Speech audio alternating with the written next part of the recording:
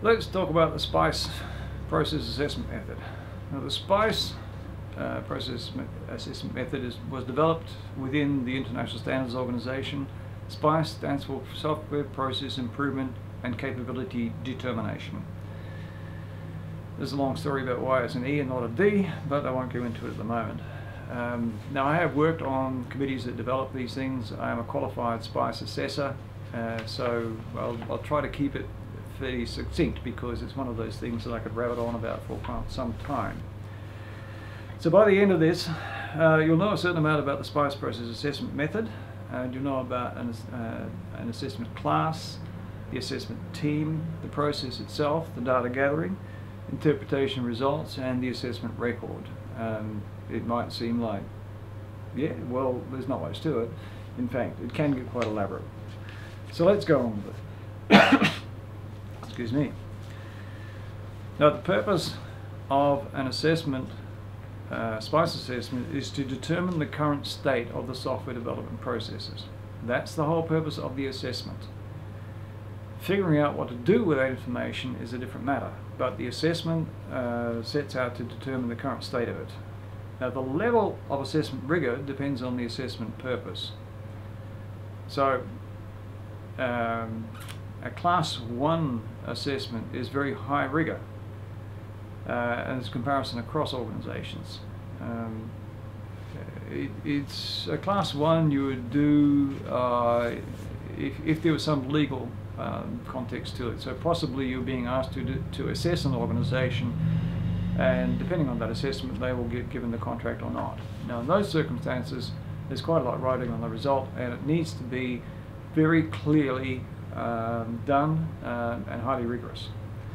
Class 2, medium rigor, the kind of thing that you do for comparing within an organization, comparing either within an organization with the same part across time, so are we better than we were last year, or across different divisions.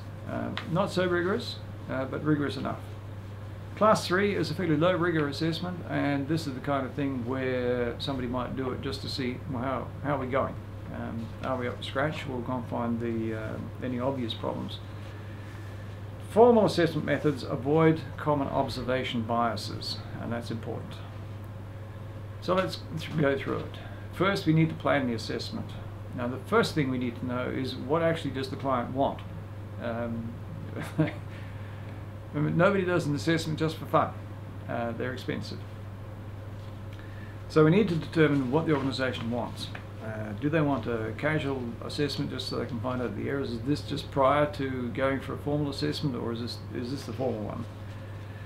We need to determine the team composition and resources, and that will depend on the class of the assessment. We'll need to schedule it. I'll talk about that soon.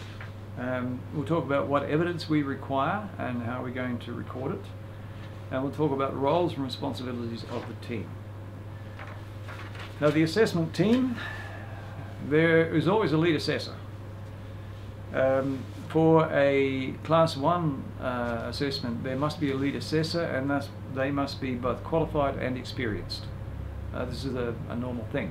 Now, by now, I guess I'm qualified and experienced, but whether I'd be accepted or not, I don't know, because I haven't done one for a year or two. So it may well be out of practice. For Class 1 and 2 assessments, the assessment team must be independent of the organization being assessed. There's necessary arm's length independence. Now, it's normal to have more than one person on the team to provide a balanced view of the data, and this is where your observations come through, and avoiding observation bias.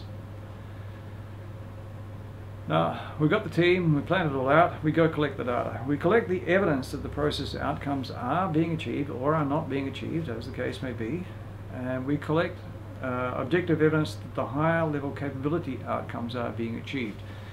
Now, that might sound a bit strange, but in any process with the ISO model, you have process outcomes that are specific to that process. And you determine whether they are being achieved. Then you have process outcomes that are general to all processes, and this is the outcomes for levels 2, 3, 4, and 5. And they're the same across all of the processes. Usually what happens is you assess the high-level outcomes once, and you check that they're being done or they are relevant to the specific process that you might be looking at the time. But they're common across all of the processes. The level 1 outcomes are specific to the process, and you check those for each process. Now, you have to collect the evidence. There must be provable evidence, as there should be for any audit. Now, this can be you've seen something, and you can say, I've seen it, and you record where it is so that it can be traced, that somebody else can come through and go and check your evidence. It can be the existence of some physical artifact, usually a document or a file or something of that nature, which can be collected, stored, saved, and reviewed by someone else. Or it could be an attestation. That is, you ask somebody, do you do this? And they say, yes, we do this. And you've got no reason to disbelieve them.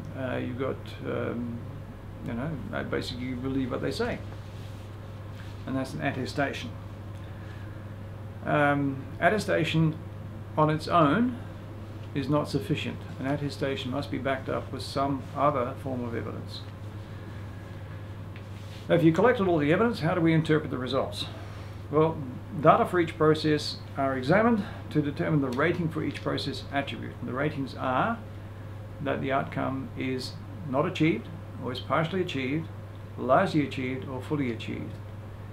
Now, fully achieved is that everything that was intended to be achieved for that particular outcome is being achieved. All right? Not achieved, there's no evidence of it at all. Largely achieved is that whatever was supposed to be produced is, and it's largely right, but there are some minor faults in it. Okay? And with some minor correction, they could remove those faults. That's largely achieved. Partially achieved is, well, they're producing something, but there are some fundamental flaws with whatever it is they're producing, and it won't be fixed with just a simple change. So we determine the capability level through examining how many of these outcomes are achieved and to what degree they're achieved. There should be an assessment record, and the assessment record is the collection of all of the observations, all of the ratings, everything. It's a whole lot.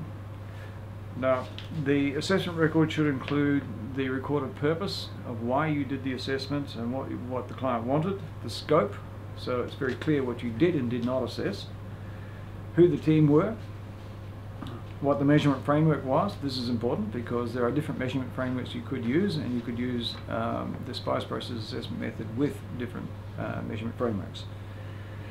The data gathering approach, some samples of typical evidence, the assessment results, and any recommendations arising from those results, which is where your improvement comes in.